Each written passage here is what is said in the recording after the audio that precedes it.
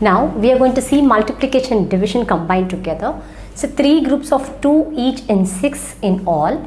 3 into 6. See how many groups? This is one group and this is the second group, this is the third group.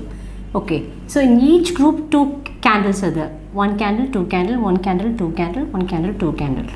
So first group 2 candles, second group 2 candle and third group also 2 candle. So that is how many groups? 3 groups. In each group how many candles? 2 candles. So 3 into 2 you can get 6. So total number of candles is what? 6. It is total number of candles, that is 6. Okay, now 6 put into equal group of 2, each gives 3 groups. That is 6 put into equal group of 2. That is 6 what? 6 candles. Total number of candles is 6. And into equal group of 2 each, how many groups? 3 groups. So 6 total number of candles is 6. So now we arrange 2 candles in each group. Now how many groups? You can get 3 groups. So 6 put into equal group of 2 each gives 3 groups. That is what I said. So that means total number of candles is 6. So we have arranged 2 candles in each group. Now how many groups are there? That is 3 groups. That is what? 6 is divided by 2. You can get what? 3 groups. Again I will repeat. 3 groups of 2 each in 6 in all. 3 into 6. That is how many groups? I have segregated into or divided into. That is 3 groups.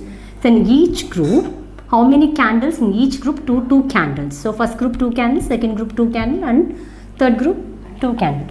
Generally we divide into 3 groups. In each group we have 2 candles we arrange. So that is for 3 group into 2 candles in each group.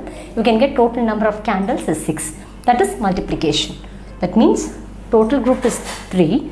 In each group how many candles? 2 candles. So 3 into 2, how many candles? That is 6 candles. You can get 6 candles. That is called as multiplication. Okay. Next. So 6 put into equal group of 2 each. That is total number of candles is 6. That is 1, 2, 3, 4, 5, 6 candles. And 6 candles. 6 put into equal groups of 2.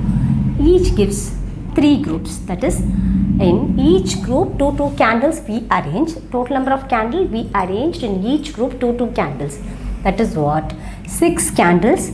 In each group 2 candles. We can get how many groups? That is 3 groups. That is division.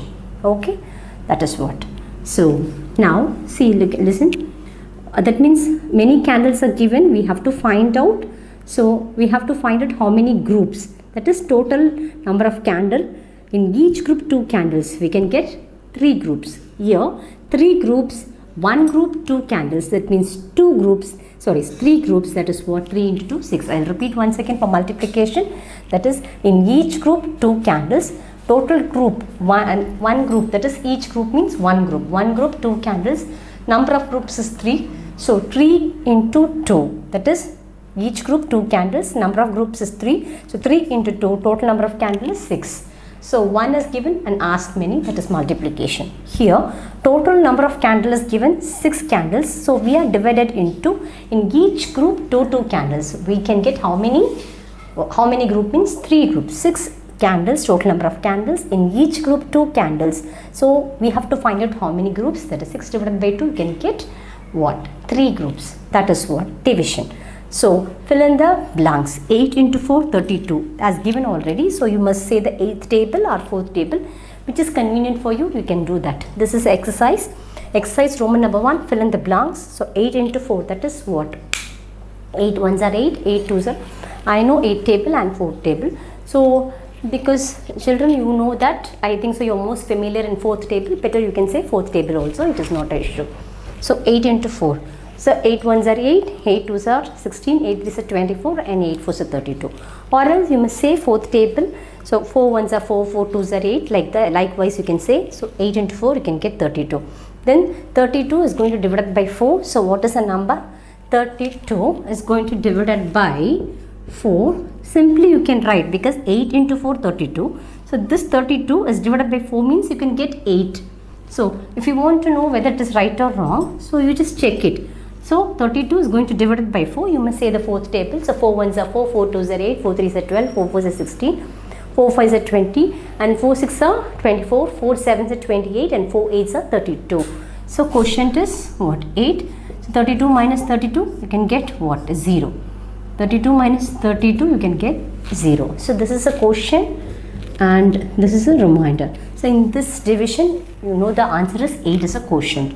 Now 7 into 6 42 is given very clearly. Then 42 divided by 6. This is multiplication and that is division. So multiplication and division is the heading. Multiplication they given the answer. Two numbers, that is what is this, factors and product. So very clearly 8 into 4 32. Then you have to find out the division. 32 is divided by 4, you can get 8. Here 7 into 6 42. Then 42 is divided by 6, you must know the answer very. 42 is divided by 6, you know that very well. The answer is 7. If you want to find out whether the answer is right or wrong, you must check it once again. 42 is divided by 6. So you must say the sixth table. So again 6 1s are 6, 6 2s are what?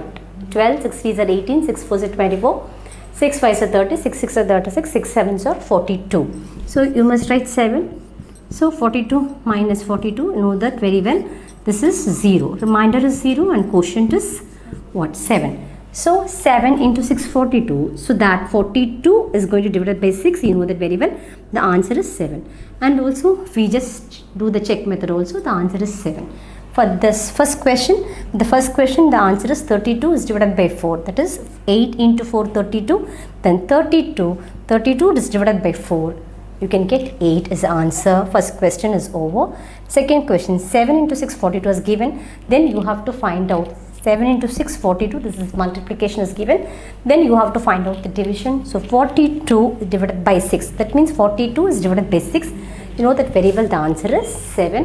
And also we know the check method also. We have done it. I think so. You understand the concept well.